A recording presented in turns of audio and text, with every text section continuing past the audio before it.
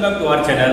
Today in this video we are going to learn mathematics for class 5. In the previous video we are going to learn test of divisibility. अब जो है उसी subject पे उसी topic पे related अब आपका जो एक्सरसाइज है आज स्टार्ट करेंगे 5C.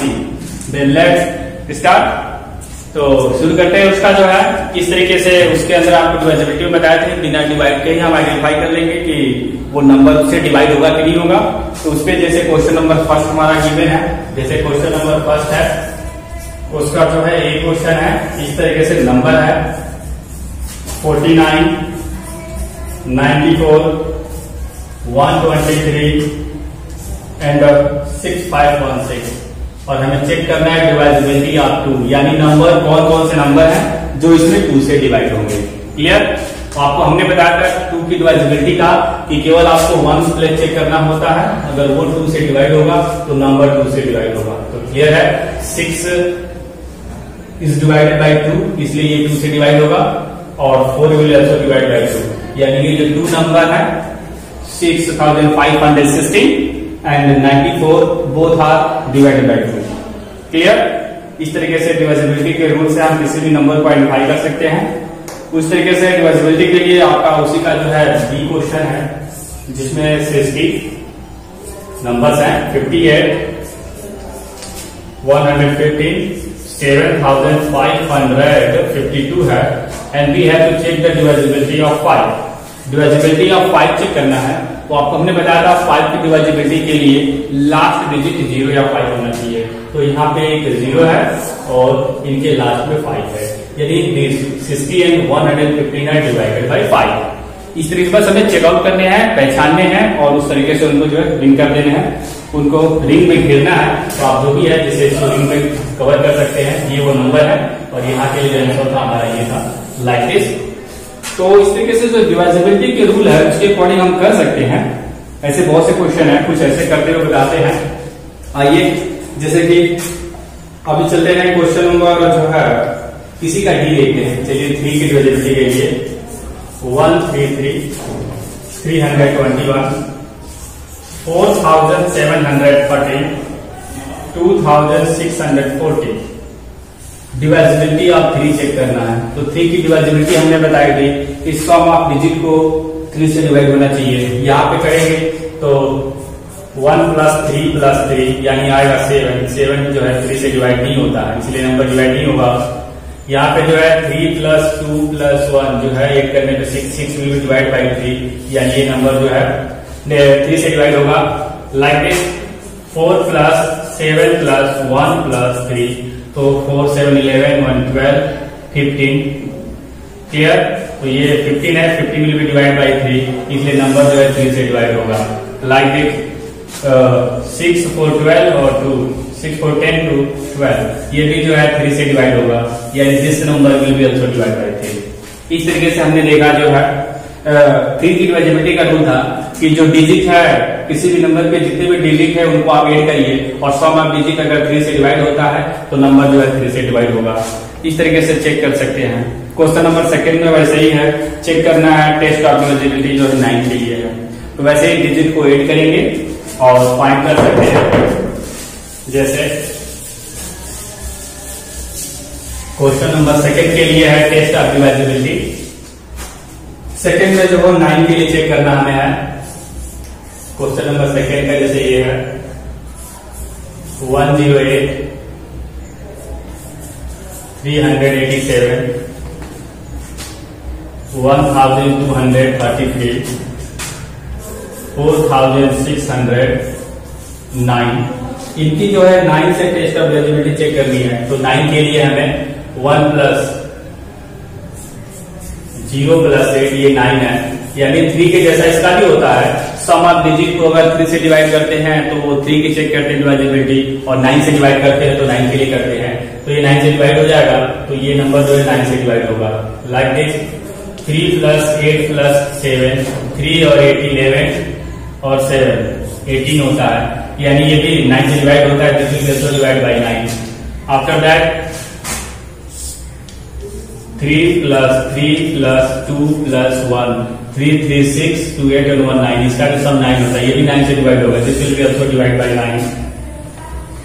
उसके बाद जो है इसे करते हैं 4 + 6 + 0 + 9, 6 4 10 1 19 है। 19 will be not divide by 9, ये 9 से डिवाइड नहीं होगा, इसलिए नंबर जो है 9 से जो है डिवाइड नहीं होगा। इस तरीके से डिजिट को ऐड करके हम चेक कर सकते हैं कि नंबर जो है 9 से डिवाइड होगा कि नहीं।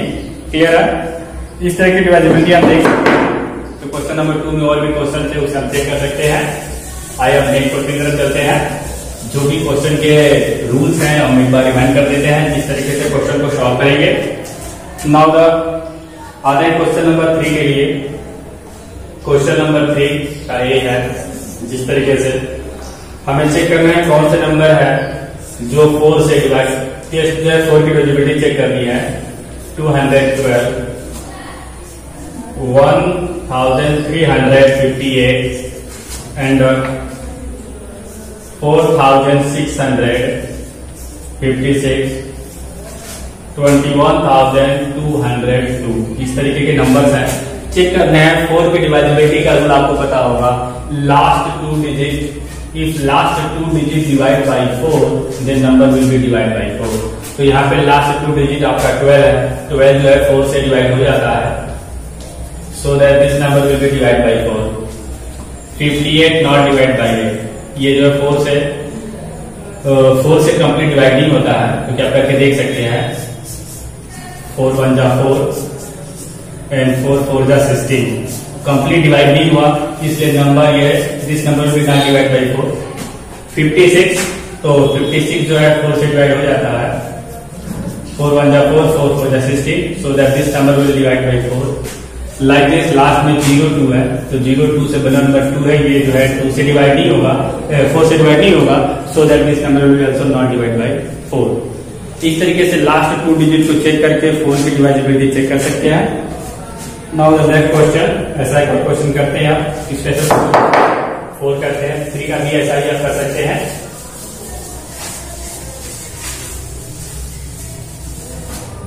नेक्स्ट है क्वेश्चन नंबर 4, चेक करना है डिवाइजिबिलिटी फॉर द 6, 45, 504,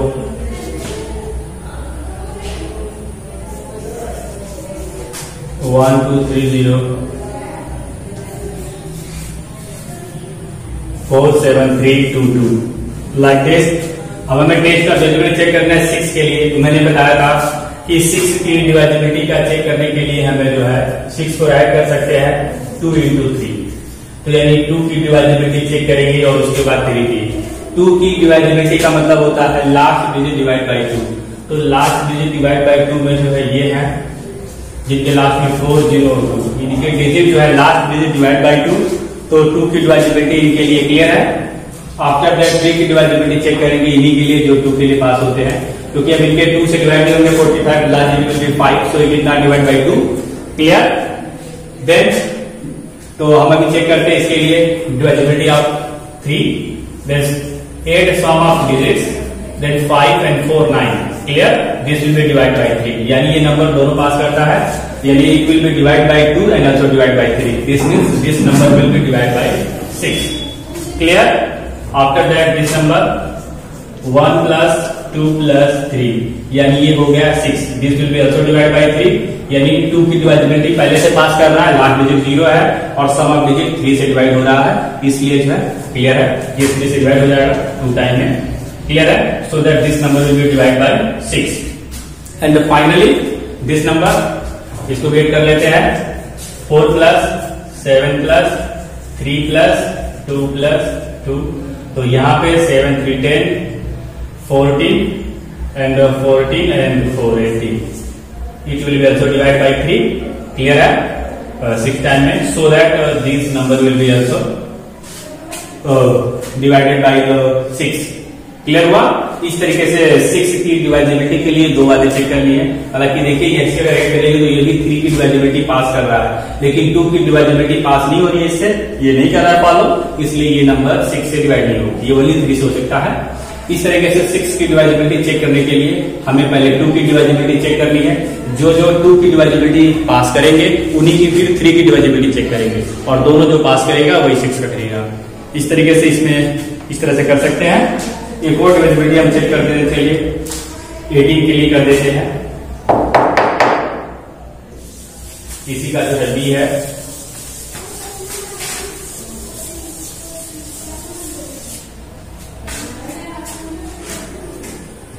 इसी का डी।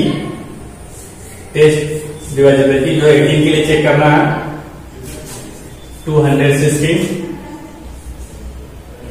3572, 6480, 7440, इनके लिए चेक करना है। हमने बताया आपको 18 को हम राइट कर सकते हैं 2 into 9। क्लियर? तो इस तरीके से हम पहले जो है 2 की डिवाइजिबिलिटी चेक करेंगे और आफ्टर दैट 9, और इस तरीके से जो है इसका चेक हो जाएगा। क्लियर? तो पहले 2 की डिवाइजिबिलिटी अगर चेक करते हैं तो 6, 2 and 0, यानी all number divided by 2, because last digit are even number 2, 4 either 0 है या 4 है, तो 2 की डिवाइजिबिलिटी सारे नंबर पास कर रहे हैं। यानी बस अब हमें 9 की डिवाइजिबिलिटी चेक करनी है, यानी सम ऑफ डिजिट डिवाइड बाई 9, 2 + 1 + 6, यानी टोटल सम ऑफ डिजिट 9 होगा। 9 डिवाइड बाई 9 वन टाइम में, so that this number will be divide by 18। Now some of this digit 3 + 5 + 7 + 2, तो 3, 5, 8 और ये 9, 3, 5, 8, 7, 15 एंड 3, 5, 8 और 8, 7, 15, 2 जो है 17 होने वाला है।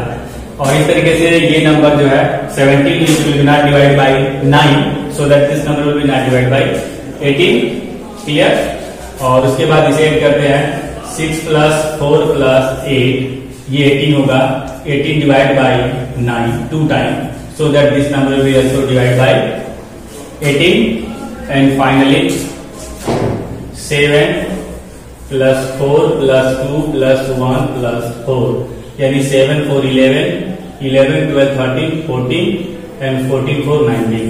ये नंबर भी जो है 4 से डिवाइड नहीं होने वाला है, क्योंकि 19 जो डिवाइड नहीं होगा, क्योंकि 7, 4, 11, 12, 13 एंड 14, 7, 4, 11, 11, 12, 13 एंड 14, 18 होगा। ये 18 डिजिट आ रही है, सो अब डिजिट का 18 है, so that this number will be divide by 9, so that this number will be also divide by 18।